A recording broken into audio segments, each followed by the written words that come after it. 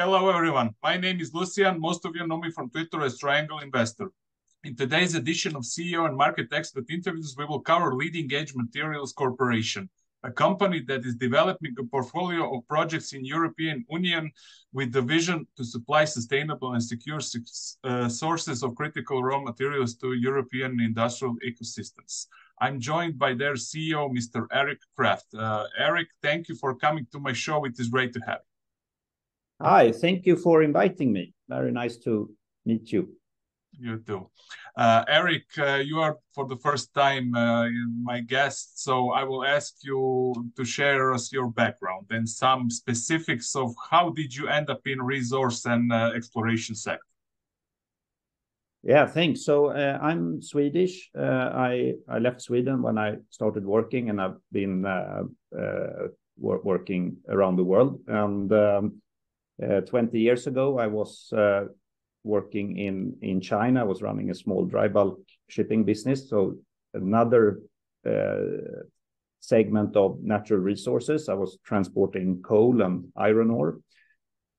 And of course, 20 years ago, that was the beginning of, or the middle of the, what we now call the commodity super cycle. It was a absolutely brilliant period to be there in that business. And really since then, I've been involved in natural resources and energy and different facets of that ever since. And I really don't want to do anything else. Excellent. When did you come on board of Leading Edge? I got involved in Leading Edge Materials about 3.5 years ago, and I identified the company as having great assets that I thought I could develop, and so I became the company's largest shareholder and joined the board and so on in 2020. Excellent, Eric. Before we talk about company projects and news, I would like to touch on the critical raw materials that are determined by the European Union based on their economic importance and supply risk. Can you tell us, please, what are the most important ones, or which are in the biggest supply risk, and what is the European Union doing at the moment to help the developers, such as yourself, to bring projects online? Yeah, so in Brussels, they have created a list of different metals and materials that they consider critical. So those are what we need to sustain the way of life that we want, and balancing that with how does the supply situation look. So, for example, a lot of these come from Asia, and Asia is far away, and it's different countries. So then they perceive it as a risk and something that we ought to have more control of here within the union. So it is battery metals and all the green transition materials, but it's also, for example, phosphate rock, which of course we need as a fertilizer to feed 8 billion people. And so to help stimulate more of this at home here in the European Union, they have proposed a piece of legislation called the Critical Raw Materials Act. That proposal suggests that of the materials that we consume here in Europe, we should be mining and producing at least 10% of it domestically, and more of it that should be processed and refined, and there's conditions on recycling and other things. So, but it's quite a potent piece of legislation, because since we are producing almost none of it today, and you know how long it takes to build a mine. I mean, 5 years is nothing, and this they want done by 2030. And of course, in Europe we have great geology in many places, and what's been difficult in Europe has been permitting.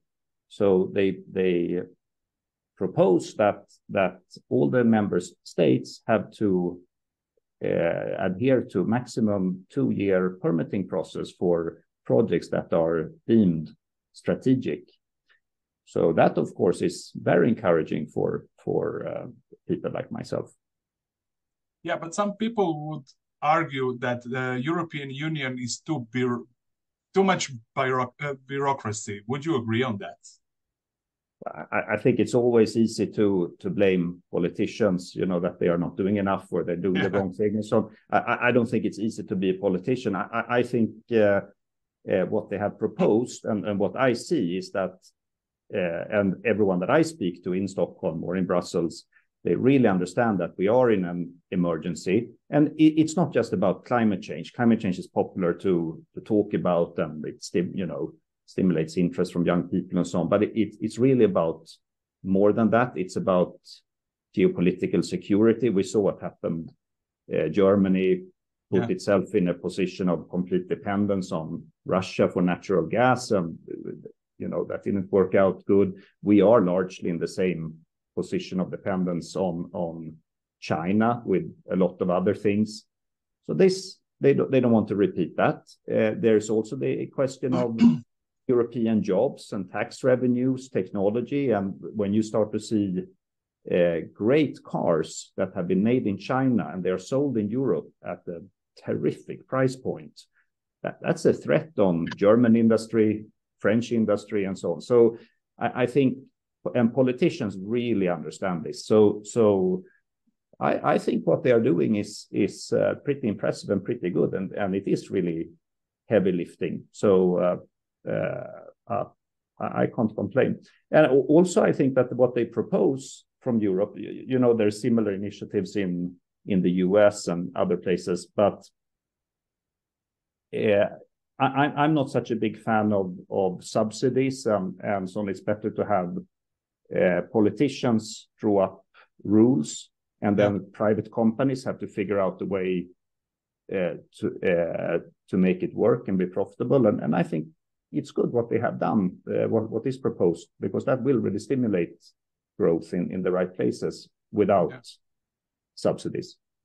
Yeah, agreed. You touched on China. A few days ago, we saw the news where China has imposed export controls on graphite, and it was said that the Beijing hits back at US-led restrictions on technology sales to Chinese companies. How big is this news for graphite supply and demand equation? Yes, so we have, maybe we'll talk about that later, but we own a graphite mine in Sweden, and it's actually the only one which is built and permitted in the European Union. That graphite mine we've kept it on care and maintenance since 2015 because graphite prices have been low. It's been low because mostly in China, they have started producing graphite at really big scale and selling it at low prices that has really outcompeted producers in Europe and America. So the piece of news that you mentioned, I don't know exactly what it means, and we will have to see. But for sure, it's another reminder of the power of China, saying that they can put some restrictions in place, and that would really hamper our green transition and all of this that we try to propose. Again, I think it's better that there's no reason why Europe cannot build its own supply chains. We have the geology, we have the technology and the know-how. There's been a lack of will in the last 30 years because of a lot of room has been given to environmental naturalist groups who don't want mining, but I think that is changing a little bit, and if we want to be prosperous and if we want to have a green transition, it's better that we do what we can ourselves. It's not really fair to say that everything that's a little bit difficult or where there is some opposition in Europe, we outsource that to someone else. They can do it in Africa or in Asia. I don't think that's good policy. Yeah, I hope that as well, since I'm in Europe also. Eric, let's discuss your project. You have mentioned you have a graphite mine and plant in central Sweden, Woxna. It is called Woxna. It is advanced project that has NI 43101 resource and a PEA. Please give us an overview of this project, current status, and plans for going forward. Yeah, thanks. So it is a mine that has been operating and producing graphite concentrate. And as I mentioned, it's been on care and maintenance since graphite prices have really been too low to justify running it. I think during that time, we have developed a downstream battery anode material business plan that you referred to in a PEA that we published in 2021. So of course that is very interesting. That would be then we would be producing a much higher value product than graphite concentrate, but of course it comes with quite large capex needed. There is technical risk and you know it's not so easy. What we have stated is what we would like to see. The first step would be to produce graphite concentrate in Sweden, and in order to do that, because it's built and permitted the mine, we can restart production quickly and with very low capex. But we would like to see prices a bit higher to justify that. Maybe now with a piece of news coming out of China, and you know maybe that will stimulate more interest for graphite that is sourced outside of those Chinese supply chains. And when that news came out last week, me, like many other graphite producers, I of course have NDAs with almost all of the big OEMs, and they all reached out last Friday to talk. So that's of course encouraging. Yeah. Can you expand a little bit on the PEA numbers? What are they telling us, so to say? Yeah, so they basically, if you produce graphite concentrate, that's one value. If you do these steps to create a higher value product, the steps are you have to shape the particles, you have to purify them, and lastly you need to put the coating. Then you create what is called active anode material. So the PEA really explains that and provides them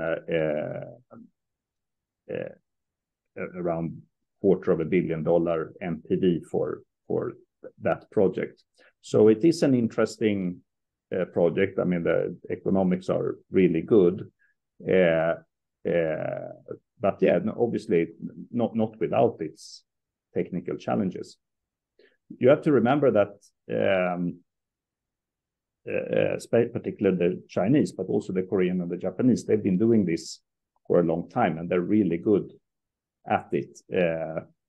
We're not going to catch up with them in very quickly.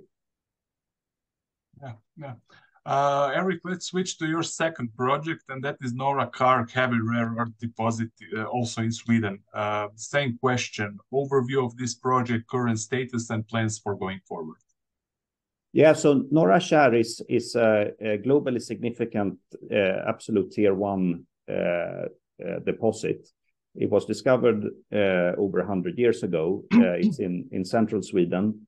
It is particularly rich in the two heavy rare earth elements, dysprosium and terbium, which are critical when you make permanent magnets.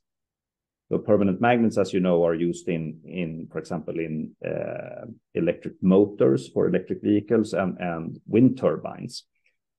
And this business is really almost 100% controlled by China today.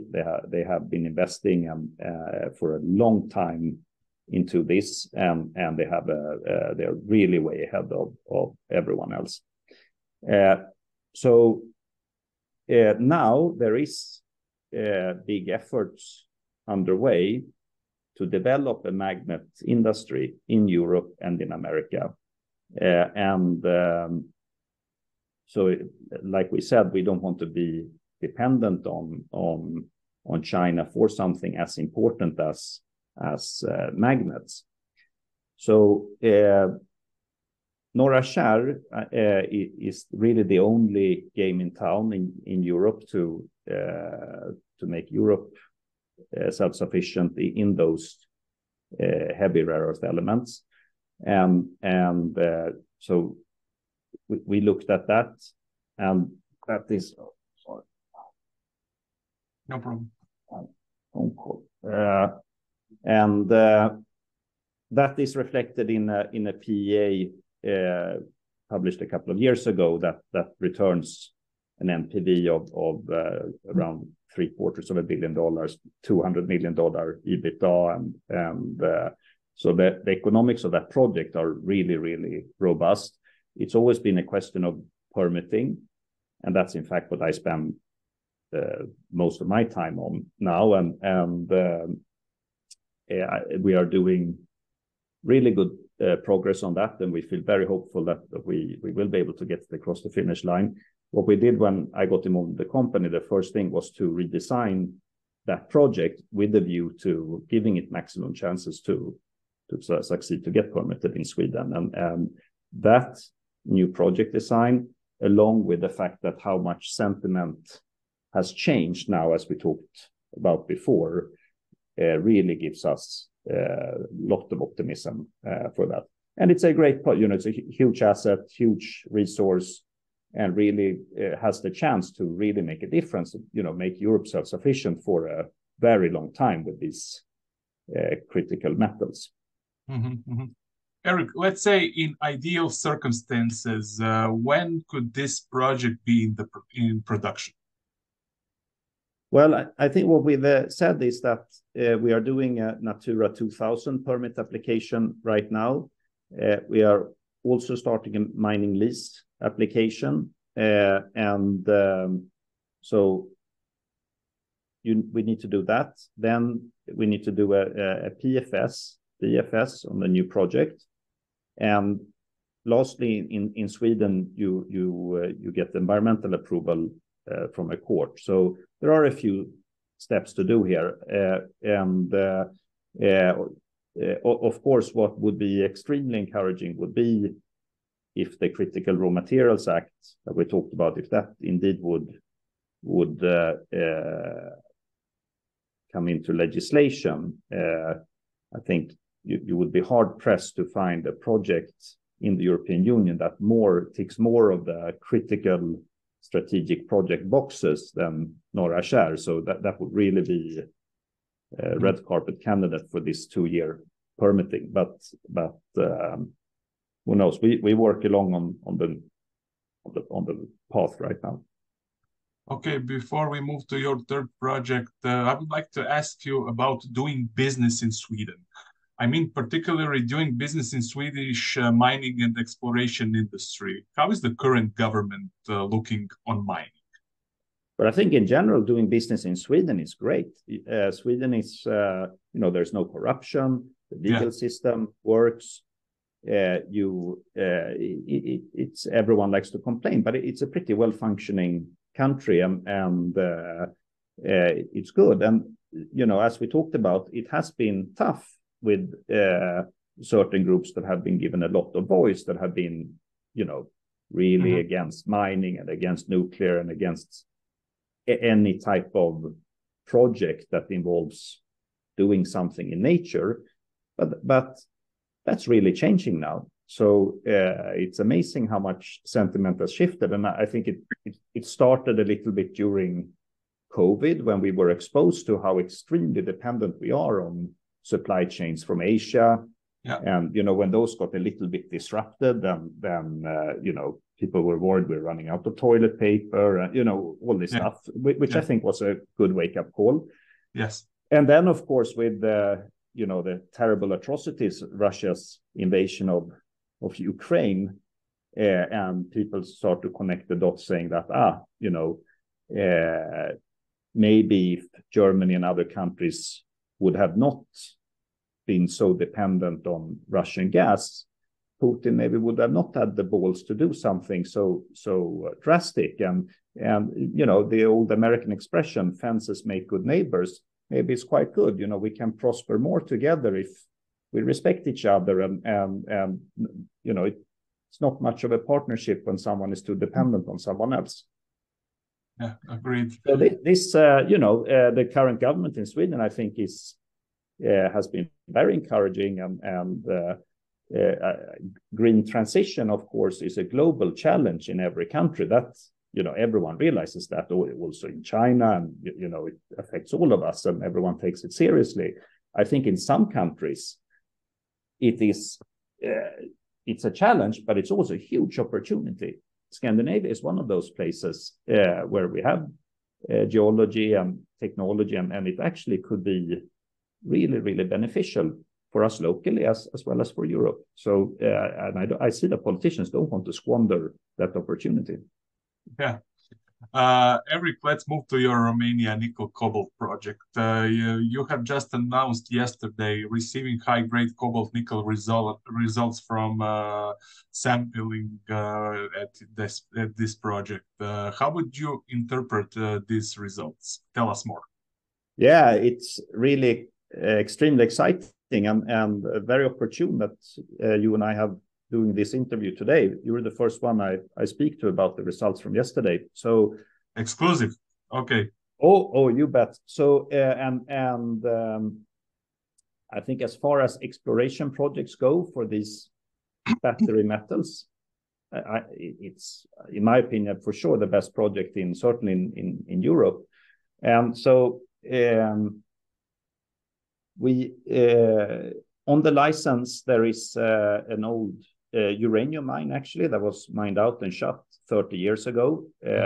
But the area has been really well explored, starting in the 1950s, and they've explored it by driving these galleries, tunnels through the mountain, and we have hundreds of kilometers of these tunnels.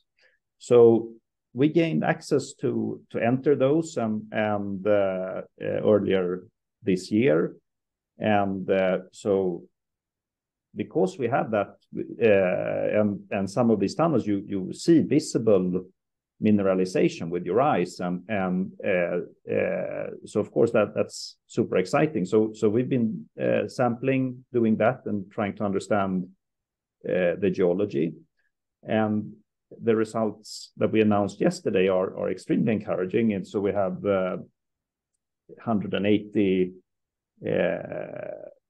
chip line samples, and it's from 2 of these different galleries that are on different levels, and you will see from that the grades are really high. So there's 2 different geological occurrences, 2 different types of mineralization. So one is nickel, cobalt, gold, and one is lead, zinc, copper, silver. And what you will see there from these chip samples, they are over really large distances. So it's high grades, but it's also over big distances. Of course, we have more work to do on this, but you know, it's not that we've taken 180 samples from the same rock. That's always my thinking when I read junior mining press release. Okay. So I think what it demonstrates is the scale of this system, and of course the grades that are good. So I mean, as far as exploration projects go, there's nothing that excites me more than that. So next steps on that now is we need to do more, a few more rounds of chip samples, because there are some other hot zones that we need to check, and then channel sampling, and then we will be doing drilling from underground inside these galleries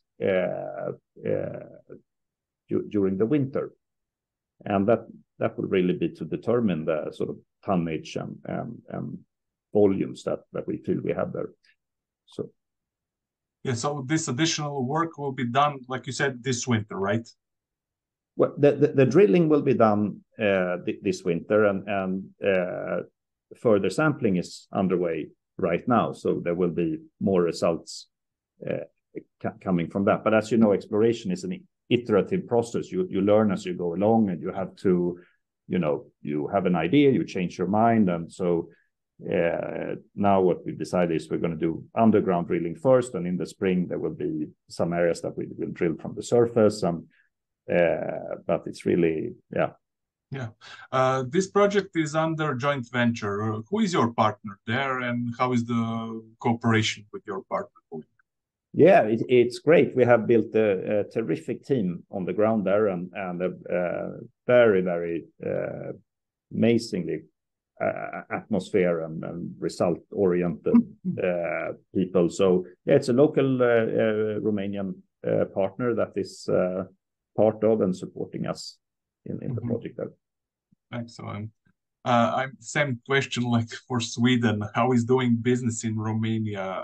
I presume it is a different story. Some other, so to say, maybe problems, but tell us more. How is doing business in Romania in resource space? Touch wood. So I think it's great. I love working in Romania. I think Romania is really a country where one can get work done. And again, in terms of geology, of course, the Romanian history of mining is unbelievable, going back since the Romans and everything, so yeah. It's really, really exciting. And we've had great cooperation from all government agencies and people we've dealt with, and it's been, of course, it's always tough. Exploration and mining is difficult everywhere, but everywhere. But we really feel that it's a great place for us to work. Excellent. Eric, are you pursuing more M&A in Romania, in Europe, somewhere else? I mean, if yes, where? Which projects, which commodities would be your interest? I think in leading edge, relative to our size, we already have 3 projects that are very big. So we really focus on that. Of course, as a board, it's always, sort of chief concern is how can we unlock or realize shareholder value, and so obviously we're always open to opportunities. Now we've decided that we are advancing these projects the way we are doing on our own now, and circumstances might change, in which case we will reevaluate. Got it. Let's move to share structure. Can you tell us a little bit more? How many shares do you have outstanding? Maybe warrants, options, some rough numbers. Yeah, I think there's about 180 million shares outstanding. I'm the largest shareholder of the company. On a partially diluted basis, I have a bit less than half of the company. I'm interim CEO since a year. I don't draw a salary. It's for me, it's really, I see the enormous potential to develop this, and it's really driven by that. Second largest shareholder is our chairman, Lars-Erik Johansson, who is Swedish. He has a long career in mining, running big companies. And lastly, before joining me as chairman here, he was the person who built Ivanhoe Mines from one drill hole and 4 employees to the big company it is today. So it's really us eating our own cooking. Definitely. And who are the other people besides you two on the board, in the management of the company? Yes, so then there is, we are a small board. It's Lars-Erik, myself, and then there's Daniel Major, who I know, of course, he's been on your show before, who is a mining engineer and CEO of GoBX Uranium company, where I'm also involved. And the 3 of us, we are really highly involved in this, and think it's a great opportunity and a lot of fun to work in. Sure.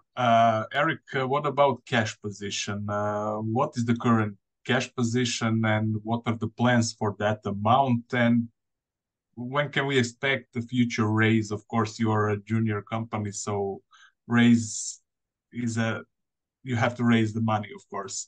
What's your take on this? Yeah, so for now we are okay. To do the things that we want to do in Romania and in Sweden,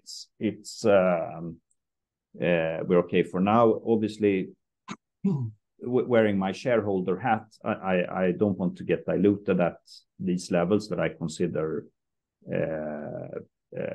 not reflecting the value of the company. So that's why I'm speaking to you and others to try to communicate our point of view. I have been supporting the company by exercising warrants, and so we did earlier this year we did a small capital raise. That was the first capital raise we've done since 2020, which I think is unusual for junior mining companies. We want to really be very careful with dilution. Yeah, but you participate in that raise, right? Yes. So I did. I think half or so. So I maintain my shareholding. That's conviction. Eric, I have some questions from my followers, and if you could answer them, it will be great. I have a list of 8 questions. Are you ready? Always. Okay. The first question: are you open for selling Woxna Norra Karr project? Well, I mean, everything has a price, right? I think there is more work that we can do to increase the value of those assets. But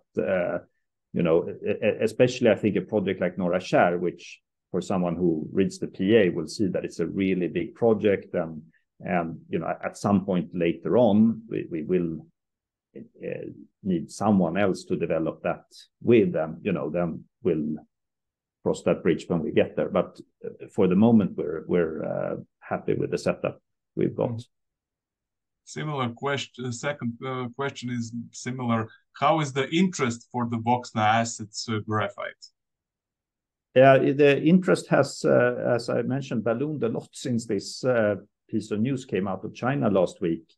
So, of course, having the only built and permitted graphite mine in Europe, that asset, is valuable. It has scarcity value, and the fact that it can be restarted quickly, is good. So that's great, and hopefully that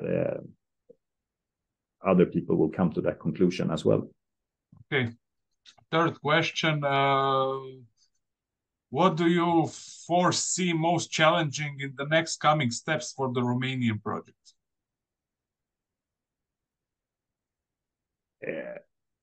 I mean, exploration is tough, and it's always challenging. But really, I feel so excited about this. And if you go back to when we started looking at that, and we had sampled rocks outside these galleries that had terrific grades and so on, and we felt encouraged by that. And you always hear people saying, "Oh yeah, but that's just a rock. You might have put it there." So we go inside. You see visible mineralization, and with the XRF Niton, you can see that you have amazing grades and stuff there. And you of course you encounter a lot of skepticism that it's not as good as it looks and so on. We've always felt that everything that we've done has actually encouraged us that our highest hopes for that project remain intact, and everything is on the path that there's no reason for me to doubt that what we've got there is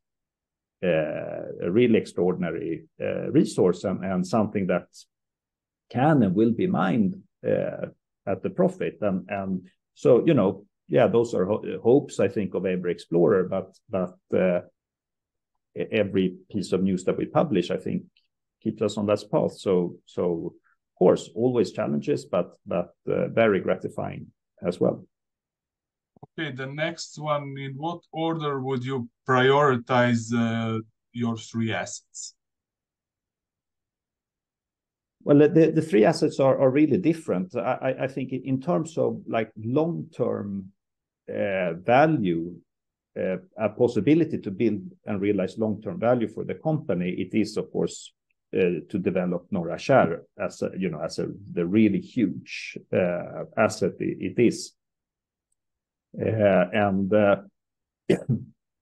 Coming back, looking at the PEA that you mentioned for that project, that returns sort of $200 million EBITDA, that the companies who are in that space, they don't get valued on mining multiples. They get pretty much tech multiple valuation. So you look at, the opportunity to get that permitted to do the right things now is huge. So of course that's very exciting. In terms of exploration, what we're doing in Romania, we're really lucky and fortunate to have that project. I mean, exploration is so exciting,